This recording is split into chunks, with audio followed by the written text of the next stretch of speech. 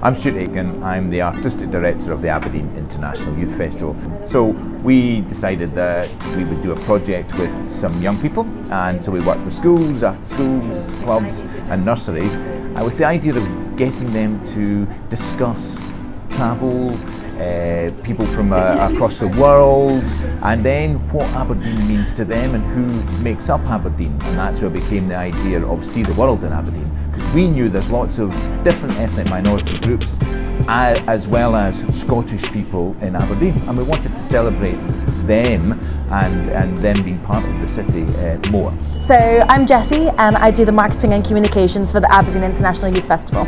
I think Aiyf is always looking to put something on for young people in the city, whether it's art in the pop-up gallery or whether it's shows in city centre or extended venues. We're also running in conjunction with a lot of different groups, like we've got creative play days running, we've got storytelling festival running, and we're always trying to look out to get more things out there for people to do.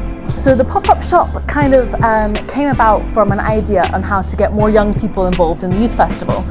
We want to get more young audiences interested in coming along to our shows, but also involved in the arts and involved in the culture that goes on in Aberdeen as well.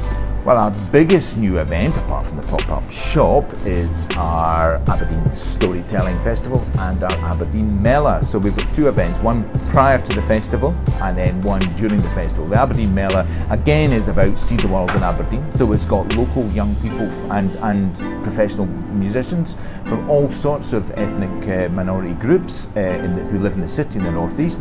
But we've also got some groups and singers and performers coming up from London and Glasgow to take part in a music events. So it's music, dance, and also there's going to be food and crafts and lots of other stalls for people to come and see, and that's out at Westburn Park. So that's a biggie. And then the rest of it, well, every year we create new shows, though it might be we've got choirs coming or theatre coming or dancers coming, but the shows are always new, the way we put them together. And we've got a couple of new venues out in, we're in the Tivoli for the first time for the festival, and then we're out in a new venue in Bankery. So we're always trying new venues as well as new performances and new projects. Well, the official dates are Friday the 28th of July to Saturday the 5th of August. But as you see, really the festival's started already, because we've got workshops running from this week here in the pop-up shop. And then we've got the Storytelling Festival, which will be not next weekend, but the weekend afterwards.